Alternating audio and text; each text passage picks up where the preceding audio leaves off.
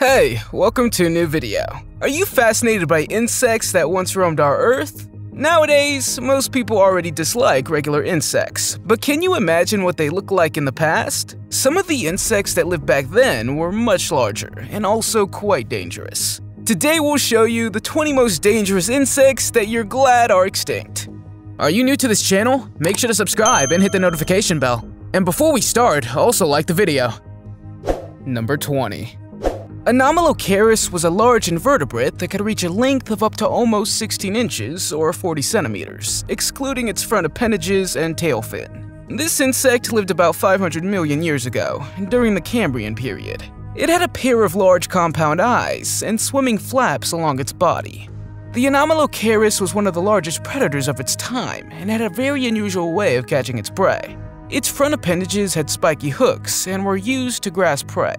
After grabbing the prey, it would be brought to the creature's sharp-toothed circular mouth to be crushed. Scientists believe this insect was an active hunter. Initially, Anomalocaris fossils were incorrectly identified as belonging to 3 separate creatures. However, this insect had a unique way of moving, using its swimming flaps to propel itself through the water in a snake-like manner. Anomalocaris was one of the largest animals of the Cambrian and is believed to have been a top predator. Despite its frightening appearance and predatory lifestyle, the Anomalocaris was not invincible, as it was hunted by similar species. Number 19.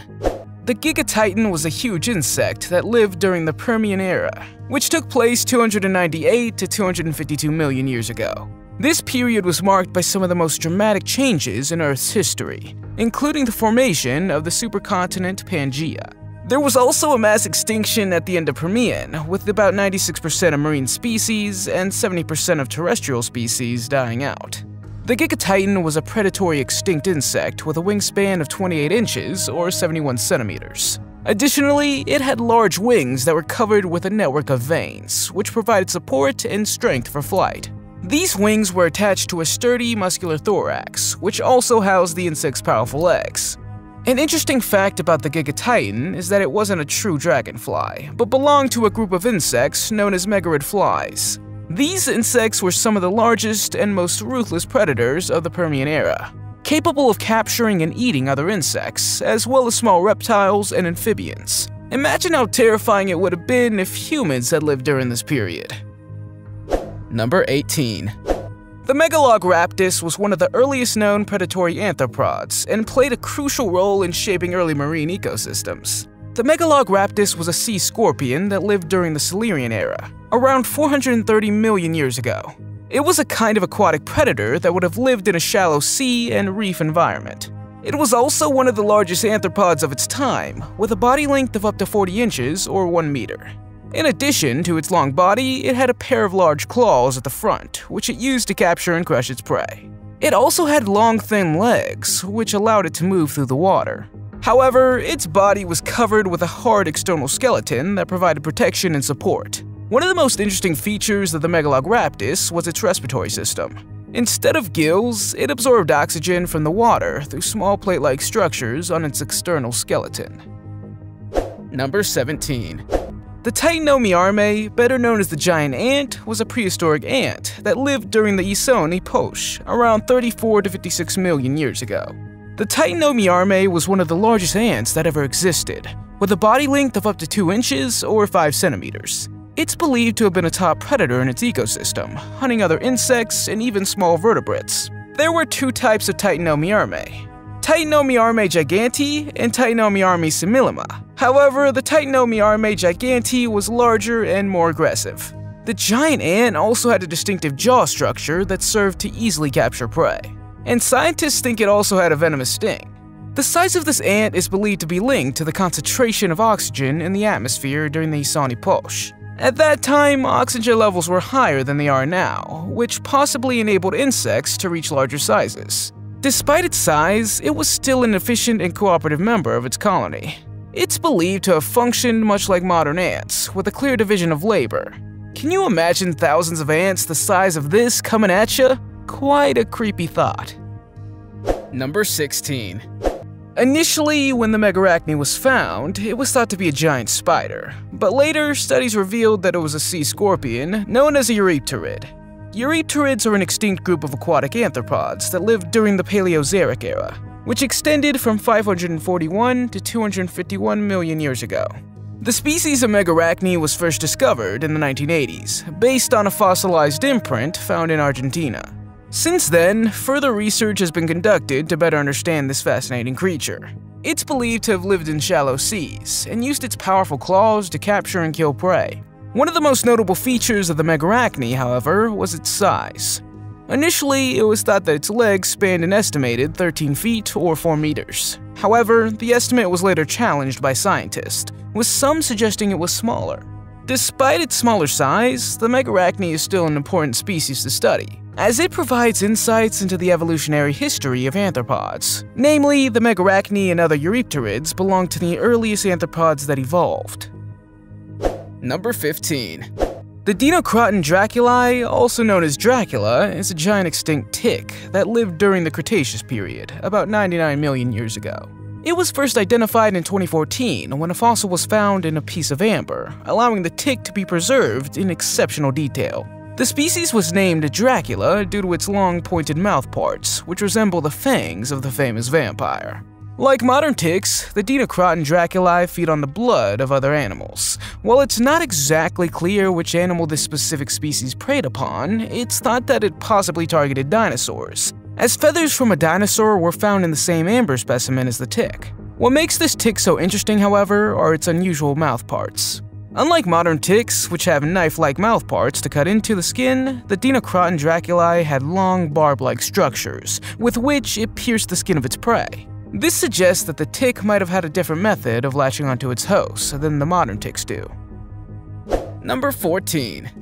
Manipulator modificaputus is an extinct species of cockroach that lived during the Cretaceous period, about 100 million years ago. One of the most notable characteristics of this species is its elongated forelegs, which were likely used to grasp and manipulate objects, hence the name manipulator. This unique adaptation is different from what we see in living cockroach species and suggests a highly specialized lifestyle. Based on morphology, scientists believe that this cockroach possibly lived in a challenging environment, with many obstacles and vegetation. Another unique feature of this cockroach species is a modification to its hind leg, which is likely used as a sensory antenna, providing the cockroach with additional info about its surroundings. This modification is not seen in any other known cockroach species. Therefore, the discovery of this cockroach provides valuable insights into the evolutionary history and the adaptations that enable these insects to survive in diverse environments for millions of years. As cockroaches are such successful and resilient organisms, it may also tell us more about the natural history of the planet. Number 13. The Meganeuropsis permiana was one of the largest insects that ever lived, with a wingspan of more than 27 inches or 70 centimeters. In comparison, the largest wingspan of a living dragonfly is only about 7.5 inches or 19 centimeters. This prehistoric species lived during the Permian period, about 275 million years ago. They likely fed on small insects and small vertebrate animals, using their sharp jaws to grab their prey. They probably also used their impressive size and strength to ward off potential predators. The Meganeuropsis was adapted for flight, with large transparent wings and a relatively lightweight body. However, their size may have made flying a challenge, and scientists suspect that they might have had to rely on gliding to stay in the air for extended times. Like many other species, this insect eventually went extinct about 252 million years ago during the Permian-Triassic extinction event. The Permian-Triassic was the most severe extinction event in Earth's history, with over 90% of all marine species and more than 70% of all vertebrate animal species disappearing. These dragonflies lived during the period when the first mammals and the first dinosaurs were evolving. Could you imagine what it would have been like to see these giant dragonflies flying over your head? Number 12.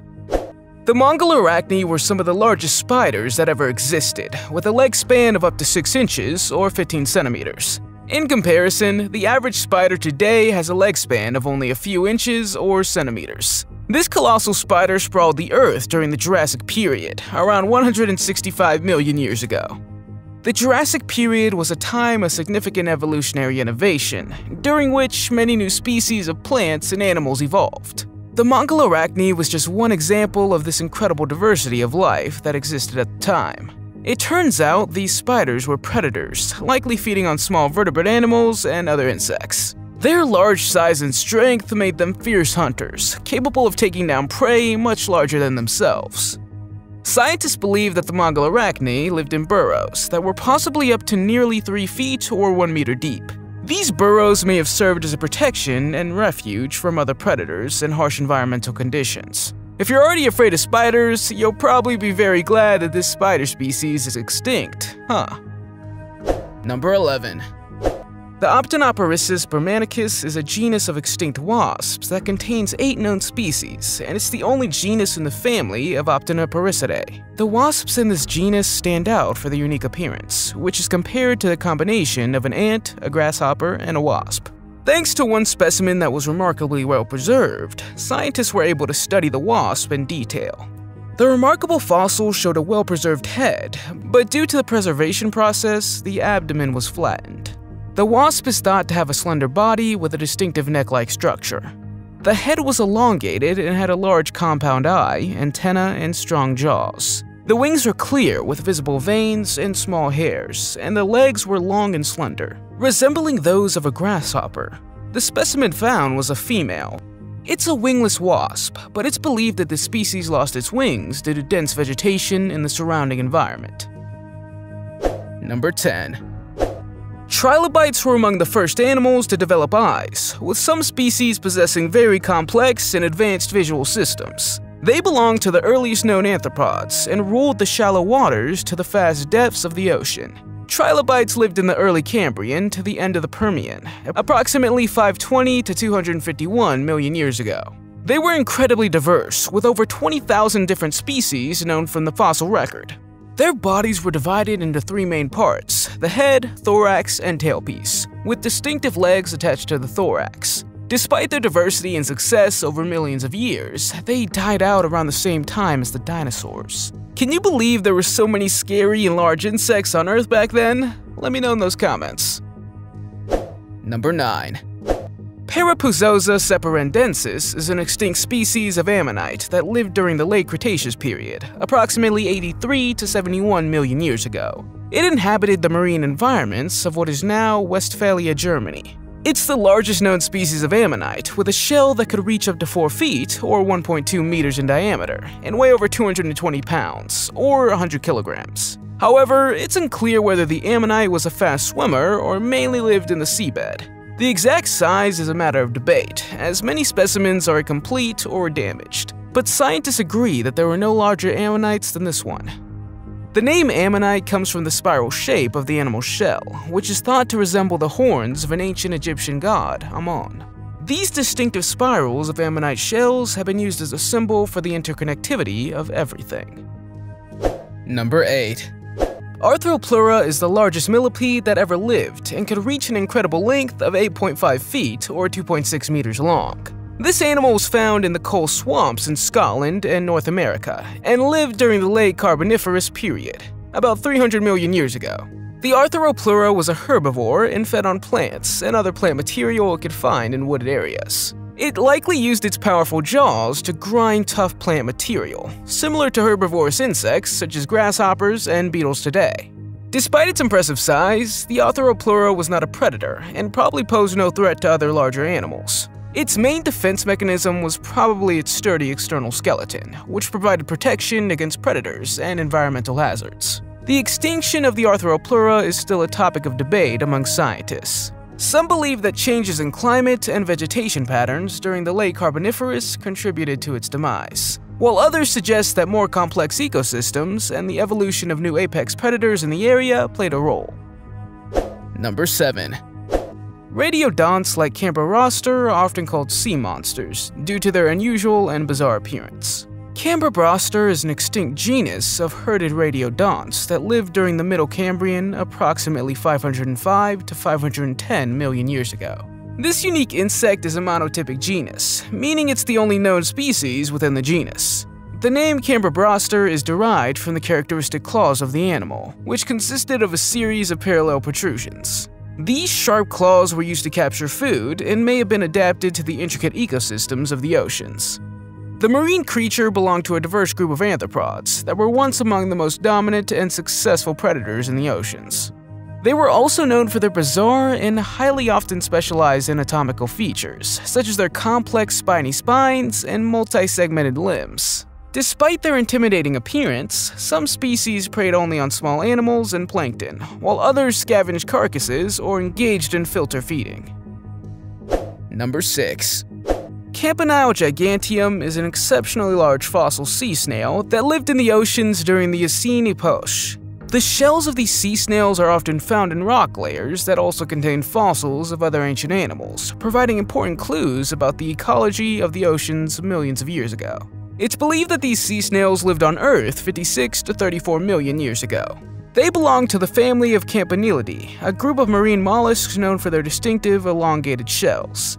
This sea snail was remarkable for its size, with its shell reaching lengths of 4 feet or 120 centimeters, making it one of the largest species of mollusks to have ever lived. However, other animals had to be cautious around this creature, as its shells had a sharp pointed tip and a series of fine rib-like ridges. Campanile giganteum is primarily found in the Paris Basin in France, where it lived in shallow marine waters. Like other members of its family, it likely fed on small organisms, such as plankton and other microorganisms. Number 5. Echolopterus is an extinct aquatic arthropod that was predatory and lived in our oceans over 400 million years ago. This species was first described in 1914 by a German geologist named Otto Jekyll. These creatures are known as sea scorpions, although they are not true scorpions. The largest species of Echolopterus is believed to have grown up to 8 feet 4 inches, or 2.5 meters long, making it one of the largest arthropods in the history of the Earth.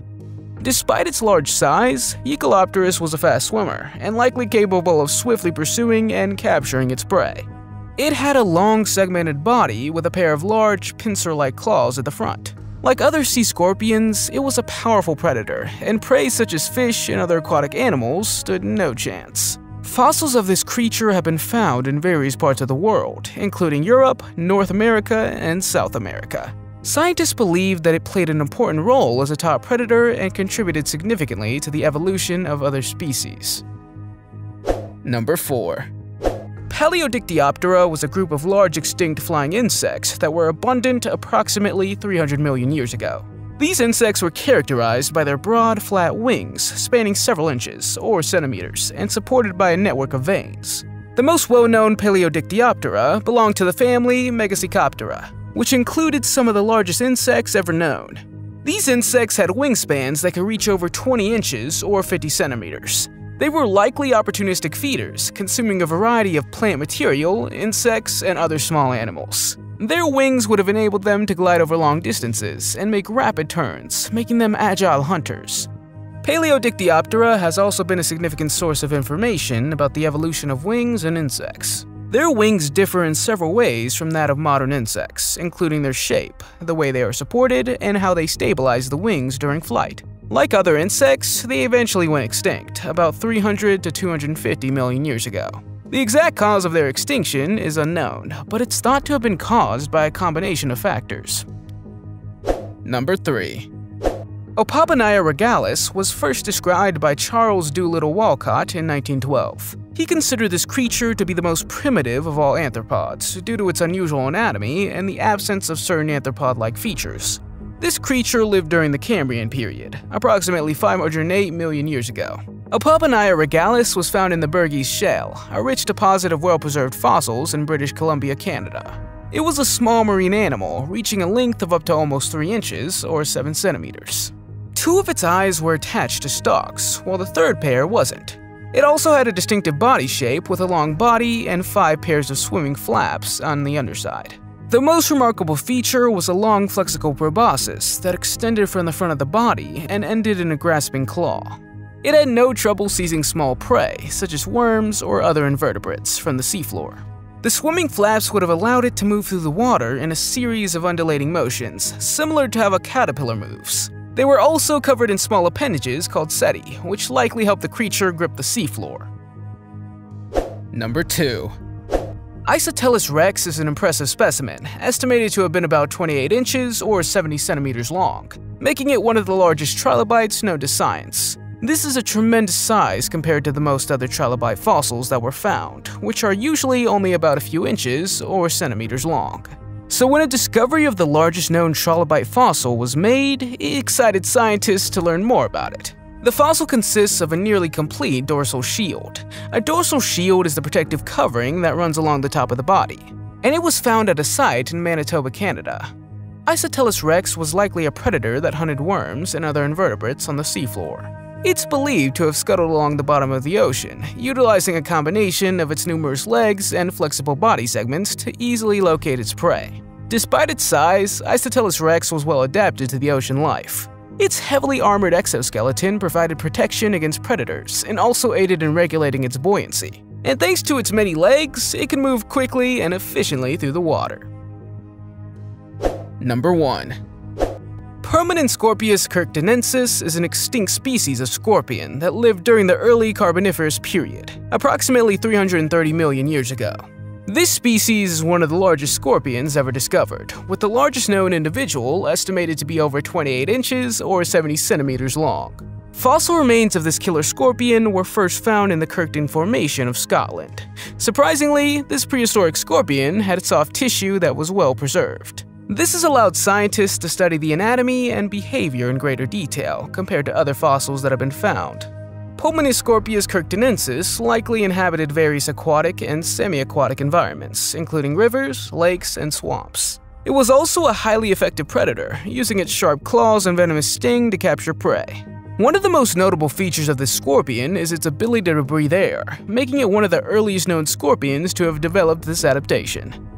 Which extinct insect would you like to see brought back to life? Let us know in those comments. If you liked the video, give it a thumbs up. If you want to see more videos we've made, click one on the screen or take a look at the channel. Thanks for watching, and see you next time.